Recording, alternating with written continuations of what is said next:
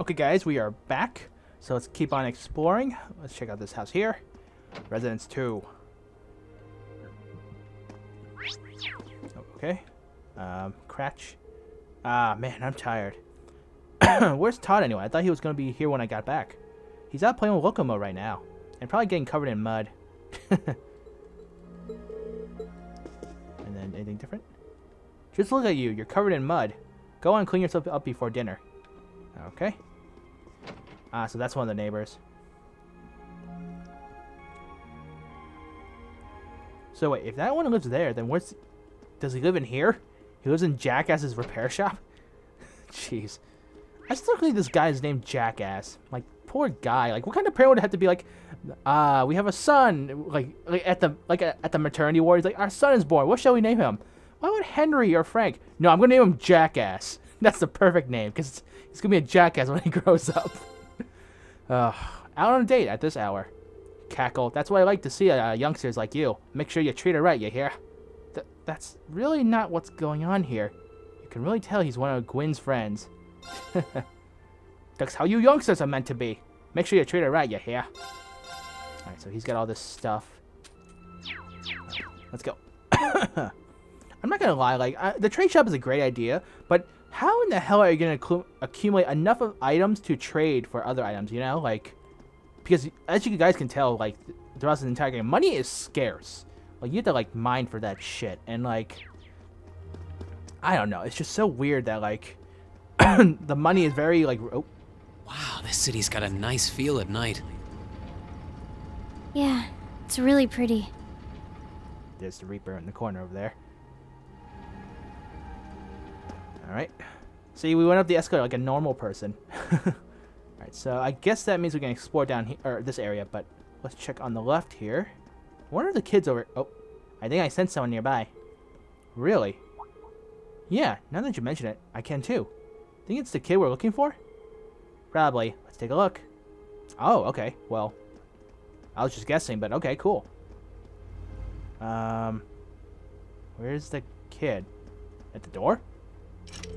Door's locked. Okay, no, he's not here. Wait, what the... What? He's in a box? This one box is pretty suspicious. No kidding, and I can send someone inside. The boy we're looking for is named Todd, right? Todd, if you're in there, let us know. You've been surrounded. There's nowhere to run. What the... Fee.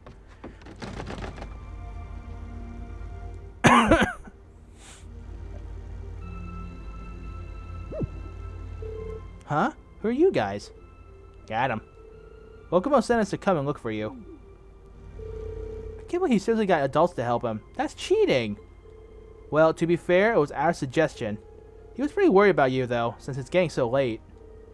What were you going to do if he never found you? You didn't seem to want to be found, so I doubt you would have come out on your own. Well, you might want to set up a time limit next time you do this. Bah, fine, I'll go home. I'm amazed you managed to find me in that box, though. We can't all be masters of stealth. Hiding in a box is a bit cliche, too. People do it all the time on sneaking missions. Gee, I wonder what game she's referencing from. Wow, you're so cool. I want to go on a sneaking mission, too. Can you not give innocent little children strange ideas? Metal Gear Solid. Thank you so much for helping me find Toddy. What a relief. Bah, I found a great hiding spot too. And stop calling me Toddy already. Aw, why? You're always going to be Toddy to me. At least nobody ended up lost or hurt. It's really late now though, so both of you need to head along home, alright? What? We've barely gotten started. Now Locomo needs to hide. What? I think we need to stop for tonight and go home. You're going home. Losers have to do what winners say, right? Fine, I'm going. Good boy. Take care of both of you. Later. Wait for me, Toddy. Thank you so much for finding him for me. They're not much, but you can have these pretty stones as a thank you. Ooh, thanks. Thanks. Come on, what's taking so long? Hurry up or I'm going to leave you behind. I'm coming. Well, that takes care of that. I never would have expected you to be so good with kids. I suppose. You find kids that age on the battlefield, too. That's... Oh, it's nothing. Anyway, we ended up getting sidetracked, but I think it's about time we headed to the bar to meet Captain Claire. Fine by me. Alright, so there we go. We finished that. Excuse me. Let me check up here for a second. That kid better go back in this damn house. No more hide and seek, goddammit. Alright. Oh, yeah. Haha. Yes. Discipline the brat. Alright. Hey, Todd, where you been? It's a secret. Nah. Haha. A secret, huh? Well, aren't you a mystery man? This little brat. Seriously. Okay. Anyway, so here. Well, now that they're both back, I think it's about time I started working on dinner. They must be starving. Yeah, no kidding. I could actually go for some pizza right now. Sorry, I'm not going to talk about food because then I'll get you guys hungry. Alright, so now we can finally move on. Let's go. Go back up here. We'll just explore these last, what, two? Yeah, this one house, and then we'll go into the bar. Alright, here we go. Roer residence. What the heck? What the hell? What happened? Let's talk to her first. I was in the middle of making a stew when the pen just exploded. What could possibly have caused that to happen? I have the faintest idea. What? Well, I guess you're just like your daughter, Mint. Alright, here's Johan cleaning up the mess. My wife marches to the beat of her own drum. I beg and plead with her not to add her personal touches to her cooking, but will she listen? No, she won't. Sometimes it feels like work is less exhausting than being at home. I feel for you. Look at this. Beer bottle, a mug. I'm guessing this is the pot right here. Well, we now know where Mint gets it from. But they're enthusiastic, so that kind of evens it out. Kinda. Alright. This is where Claire said to meet her, right? Yeah, this looks like the place. Alright, let's go.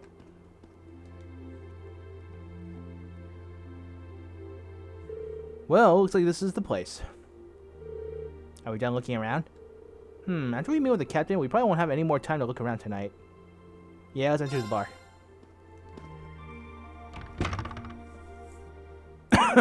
Oh, okay. Just opens the door, doesn't go inside. Ah, yes, plays that nice music. Oh, okay. Alright, now to find Captain Claire. Oh, wow.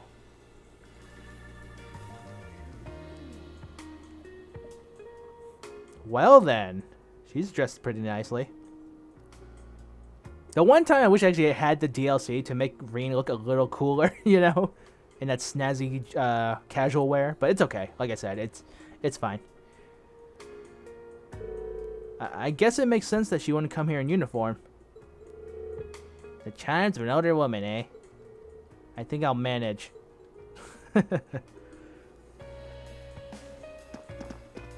Sheriff? I got a lot accomplished today. I'd say I've earned myself a drink in a nice place like this. And the guy over there, Grand. Welcome to F. I hope you enjoy your visit. And here's the bartender. Oh, are you together? Welcome to F. Would you like something to eat?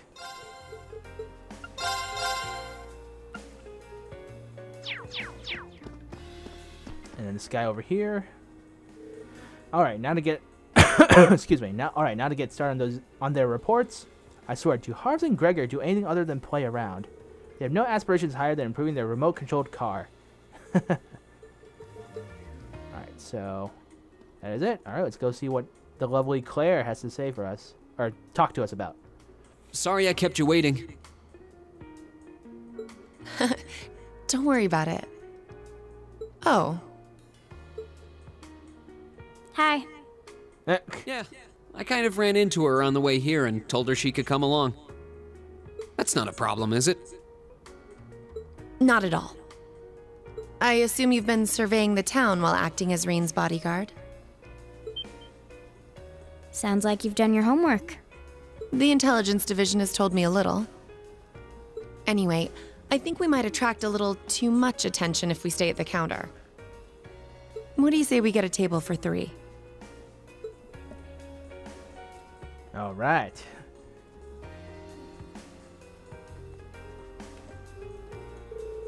It's good to see you both. I think this may be the first time we've been able to have a proper conversation. You may be right. You know what? I just realized, what would have happened if we didn't find Fee? Would it have just been a one-on-one conversation? I'm actually curious. Nah, it's cool. Alright.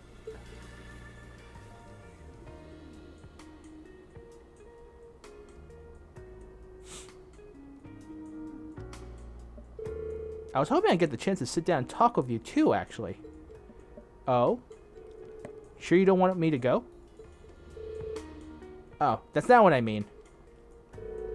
I have a lot of questions, like about why Milliam transferred into our class, for example.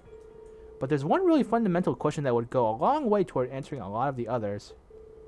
What exactly is it that you and Chancellor Osborne are trying to accomplish? Oh, the music changed. Let's look at that standoff with the Provincial Army earlier this evening. It's hard for me to feel much sympathy for them after they drove armored cars right into the middle of the city. Yeah, I agree. But maintaining order in the provinces is generally accepted to be the duty of the provincial armies. Maybe it's just me, but it seemed an awful lot like you were just trying to provoke them by belittling their authority. It did look like your people were picking a fight. Not really. It didn't really seem that way. Because they were on... It looked like they were on official business, but, you know, the provincial army just keeps getting in their way, so...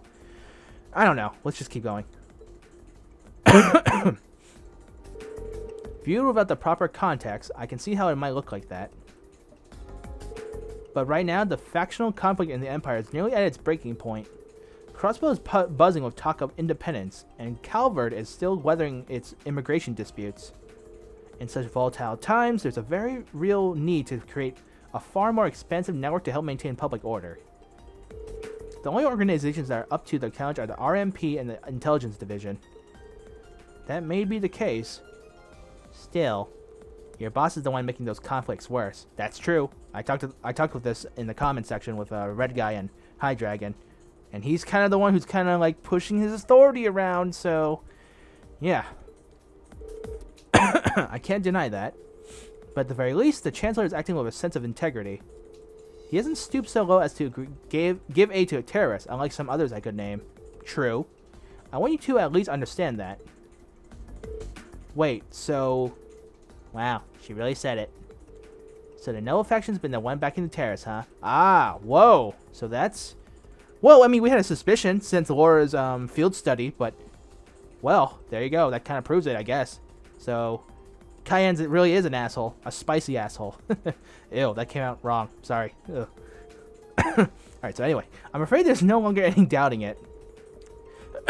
Excuse me. We've all but confirmed the involvement of Duke Cayenne, the most prominent representative of the four great houses. Ah, okay, so I just said that, and he really is an asshole. There we go. The 3 airships that the Imperial Liberation Front, or the, sorry, the ILF, has been using, have been tracked back to Ordis as well. I wonder how they got their hands on those. And I heard the Duke is just a gaudy old man, but... Jesus' brother came to pick him up in Legram, didn't he? That's what Toval told us. And now Rufus just so happens to pop up on another of his secret trips. Captain Claire, what's going on in Roer? And how are Elisa's family and the Reinford Company involved? I guess it's time to get to the matter I called you here for in the first place. The RMP are currently weighing the possibility of a forced inspection of Rainford's first factory. Sounds serious. The first factory belongs to one of Rainford's major divisions, right? Correct. It's one of the main divisions that handles the bulk of the company's iron and steel processing, among other things. They're also currently under suspicion of something I'm not at liberty to discuss with you right now. The two of you are aware that that project management at Rainford is split up across several major branches, right? It is. And on top of that, she's got her hands in the development of our Arcus units too. It's way too much work for one person. How many projects does Mother have under her wing right now?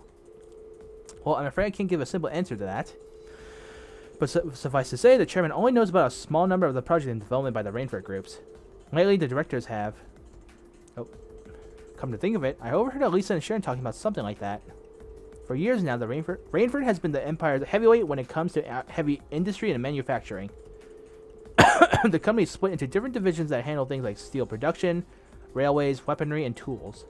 The problem is that those divisions have simply become too large. Large enough to have their own internal allegiances, some to the nobles, with others supporting the performance faction. Are you serious? So even companies are taking sides.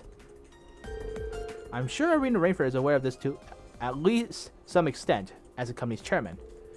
But the self-supporting accounting system she introduced has a side effect of granting each division a long leash. Because of that, I doubt even she has a full grasp of the situation. So the first factor you guys have your sights set on for that inspection is aligning with the noble faction, I assume. You assume correctly, and the provincial army is doing everything it can to stop us from carrying out that investigation. Ah, it all makes sense now. That's what led to this evening's quarrel.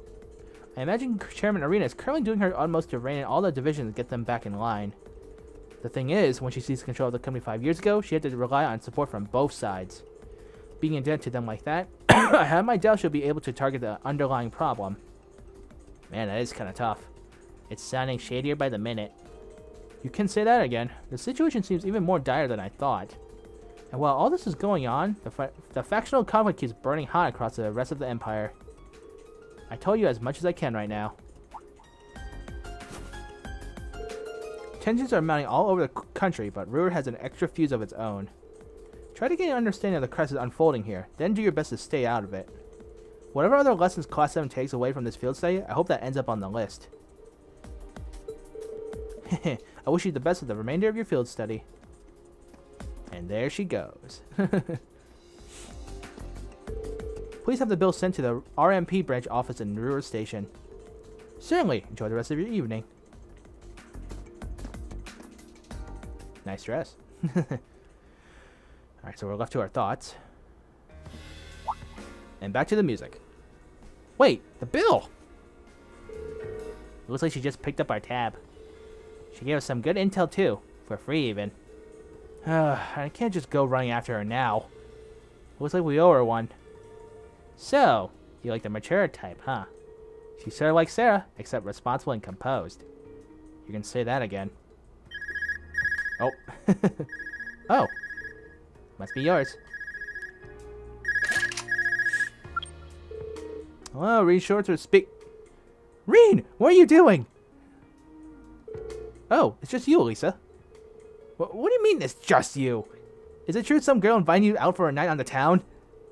Whoa, hold on, a late night date? I thought you only had eyes for me, Reen. Wait, what? That's... What? Oh no, no, damn it, Dorothy's corrupting Crow now. Damn it, Dorothy, no more yaoi comics. Alright. Anyway, good job, kiddo. You better spill out the details later. He'll do no such thing. No, I'm sure there's nothing to worry about. Fee was with him too. Still, it was rash of you to go out on your own without at least consulting us. I'd probably just hang up. Ready to head back? Yeah, I think that'd be for the best. Poor Reen. He has so many women liking him, but he's just... Well, he's not clueless. Alright, 20 points? Okay. So I was trying to say, at least he's not clueless like other certain male protagonists from certain anime shows that I watched and really, really hated after finishing them. I won't say, but you can probably guess who I'm talking about for some anime. Anyway, so here we go. We got 20 points, so we have 377. We are rank A2, so wow, we are close. Keep up the good work. Alright, anything else? Or, nope, okay. Meanwhile, north of Roer City, okay.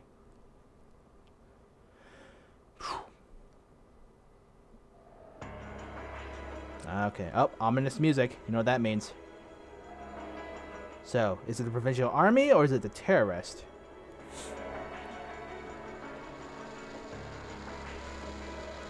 Oh, okay, I was right, the terrorist.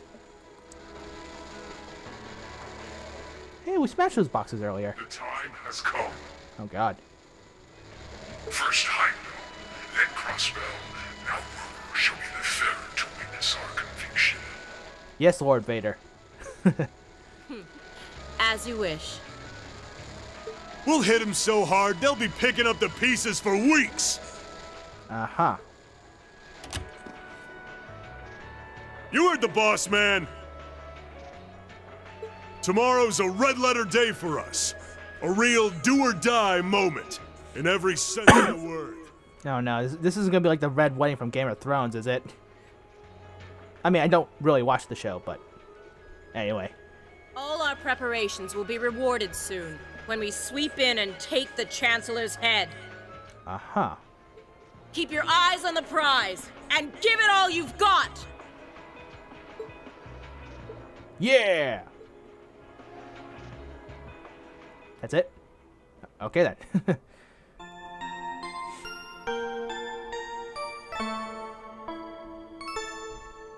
Okay, so there we go.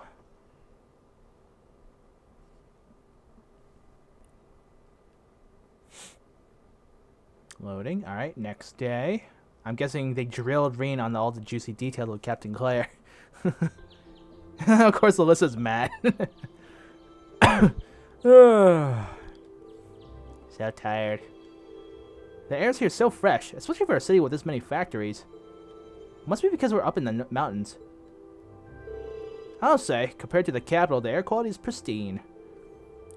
Well, the capital does have a few 100,000 more people living there. Gee. Claire. Sure is a nice day today, isn't it, Lisa?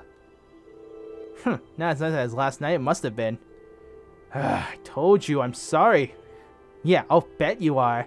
I cannot believe you. After all those things you said to me last night, you go rushing out to meet another girl. The skies might be clear, but I'm sensing a stormy forecast today. Well, all things considered, even when we assume Captain Claire is trustworthy, I'm not sure how wise it was to go out on your own. I know. In hindsight, I regret keeping it to myself. Still, it's pretty bold of Captain Claire to show up alone to meet Reen. Even dressed down, I wouldn't have thought she'd go out alone with a provincial army patrol, or with the provincial army on patrol. I'm guessing she's more than strong enough to handle herself. Not sure what her weapon of choice is, though. I don't know, guys. This is like a normal trope in anything. If she is by herself and she has a nickname already, she's probably powerful. I mean, they call her the Icy Maiden throughout this game, so she could probably hold her own. Alright, anyway. I wish I could have seen her all dolled up, though. I bet she was a real knockout. Come on, that would put a spring in any man's step. I don't blame you for sneaking out alone. Gee.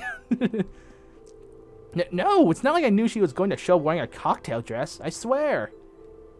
You seemed pretty taken by her when she showed up yesterday, though. And your eyes were glued to her right up until she left the scene. Oh, really? So while we were enjoying a quiet evening, you were out carousing with a beautiful woman, were you? You lucky son of a... I mean, for shame, Reen. We're here representing the Academy on a field study. I swear, you guys are just making things up at this point. But thanks to the information I got from her, we have a pretty good idea of what's going on here in Roer. And now that we know, we should be able to do something about it. What do you think, Elisa? Yeah, I'm in. So in short, the first factory did something to catch the eye of the RMP, prompting an inspection. And all the while, the provincial army's been here blatantly trying to prevent them from doing that. Let's not forget that the first factory is run by none other than the Noble faction. I know that the divisional directors have been operating without much in the way of executive oversight for a few years now, but Mother always allowed it. She thought that encouraging competition among the divisions would yield more innovations. I never thought that'd lead to something like this. Seems like the lesser of two evils. By the way, hearing about the first factory made me curious. Do the other divisions have their own political allegiances? Well, to give you a basic idea... Oh, here we go. We're gonna learn some stuff. This is a bit oversimplified, of course. Divisions are made up of many people, and they all have their own opinions. Alright, so let's take a look first. So the first factory, Iron and Steel, Large Machinery is Noble faction. The second factory, Guns, Tanks, and General Armaments, the Reformist faction. Orbital Trains and Orbital Airships are neutral. And fourth development division is Orbital Communications and Battle Ordnance, so that's the chairman controlled. Okay, so if I got this right, so Noble faction, like Eustace's family, will be the first factory. Reformist would be like with Machius's dad's side. Neutral is just for everyone, all sides, I believe. And the 4th division would be Elisa's mother, so she's in full control of that. Gotcha.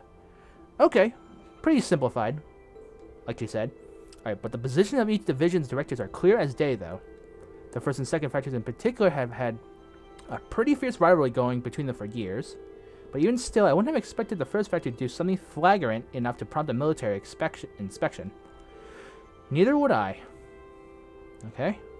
Alright, we're going to do whatever it takes to get to the bottom of this. And when we tie this up all nice and neat for her, even my mother will have to admit she's grateful to us. Sounds like a plan. That's the spirit. Offhand, I'd say this falls under the scope of our field study, too. Thanks, everyone. Sounds like we're in for a ride. Anyway, let's take a look at the field study task Sharon gave us for today. Alright, so let's see what they are. Okay, September. Day 2. Assigned task. Alright, so 3. Crying over lost milk. Milk is missing. Could you please help us find our beloved kitty? Any would-be heroes which should come talk to me at my house next to dining bar F. Vanilla, okay. Shots fired. Those of us at Reinford's 2nd Factory have developed a new type of orbital gun and we'd like to have it tested.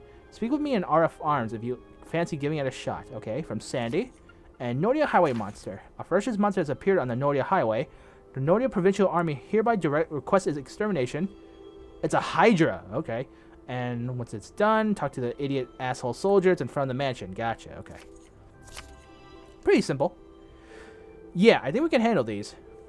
It's still 8 a.m., so we have plenty of time to work our way through the list. And while we're doing that, we can ask the people we meet about how things stand between Rainford's divisions. Look alive, everyone. It's time to get to work. Right. Roger. Gotcha. Okay. Oh. Oh, okay. I thought something was about to happen. Alright, so let's go ahead and save. I'm going to put feedback in. So let's put you. Let's put Alyssa. We'll keep Elliot. It's fine. So like that, I guess. Maybe like that. Okay. So let's go ahead. I'm going to go ahead. Actually, hold on one second before we save. Come on. So. Okay, yeah. I knew something was up earlier with this, so let me fix. Actually, that's not a bad formation. Huh. Okay. Sorry about that. Note. So quest. So I'm gonna obviously we're gonna do the crying over milk mission first. Is there anything else? I think ornaments are fine, right? Nothing got taken away, I think. Okay. So yeah, I'm gonna go ahead and split the part here. So let's save.